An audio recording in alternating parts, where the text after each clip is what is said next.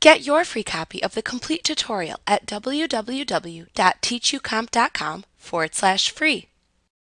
QuickBooks Online doesn't have a native mileage tracker, but you can reimburse employees for mileage and bill clients for mileage. To do this, you must create both a mileage income and mileage expense account, and also create a mileage product or service. Creating the product or service item lets you enter the standard mileage rate for billing to customers and reimbursing to employees, as well as associate the amounts with the income and expense accounts you create. This saves you time later when creating invoices to collect mileage from customers and entering bills to reimburse the employees, as the information appears automatically.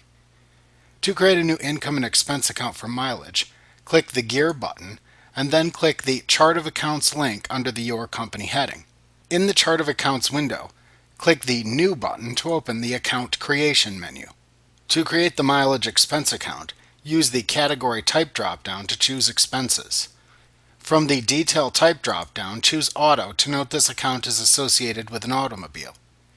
Enter a name in the Name field, like Auto Mileage, for example. Optionally, you can also enter an account number into the Number field and an account description into the Description field. The final option is to set this account as a sub-account if needed. When finished, click the Save and Close button to create the new account and close the window. To create a new mileage income account, click the New button once again. Select the regular income account from the category type, and then select Service Fee Income from the detail type if you regularly bill clients for mileage.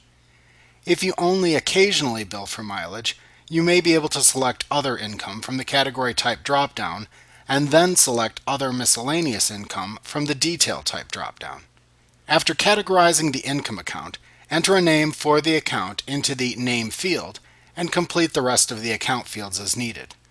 Then click the Save and Close button to save the account. To create a new product or service for mileage, click the Gear button and then click the Products and Services link under the Lists heading. On the Products and Services page, click the New button to open the Product Service Information page.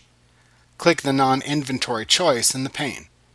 Then enter a name for the product or service like mileage. Check both the I sell this product service to my customers and the I purchase this product service from a vendor checkboxes under the Sales Information and Purchasing Information sections.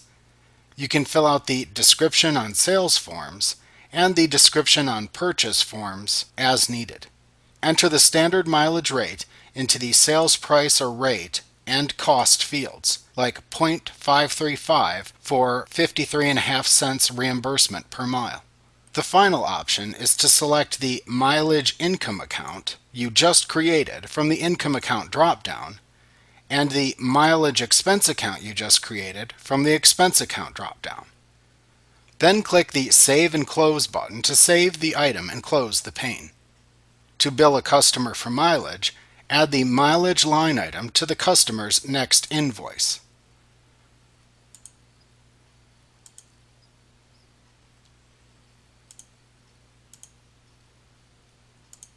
Then enter the total miles to bill into the quantity column for the line item. This multiplies the miles entered by the standard mileage rate to create the total billable mileage amount. Alternatively, if you reimburse your employees for the mileage first, you can actually enter the mileage as billable when cutting the check to the employee and associate it with the specific customer at that time. Later on, you can then add the mileage you paid to the employee to the customer's next invoice as a billable expense.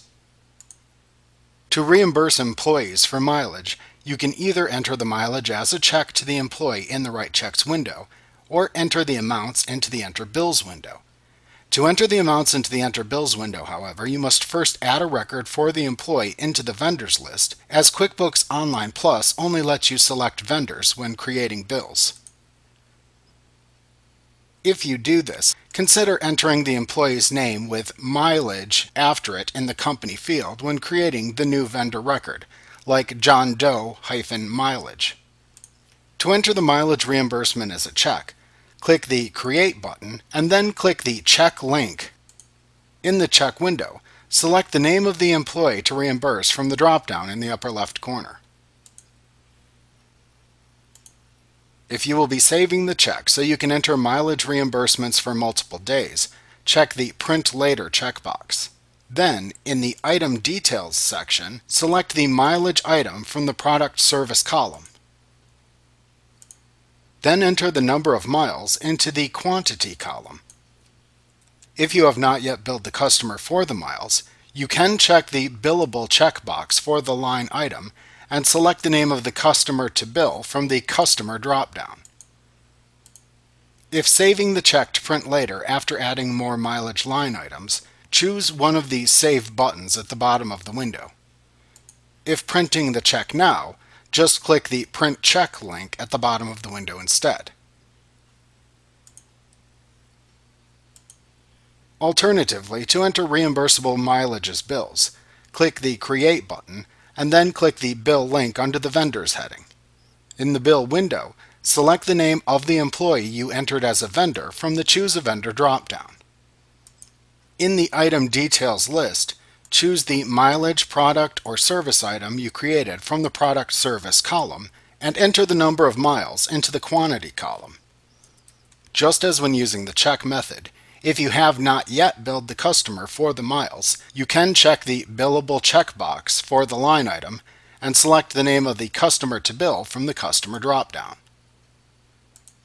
When finished, click a Save button choice to save the bill. To write a check for the reimbursable mileage entered into the bills window, click the Expenses link in the navigation bar, and then click the Vendors link at the top of the page that opens to the right to show the vendors list. In the vendors list, find the employee you entered as a vendor and click the Make Payment link in the Action column to open the bill payment page. Select the correct bill or bills you entered and process the check to the employee as normal.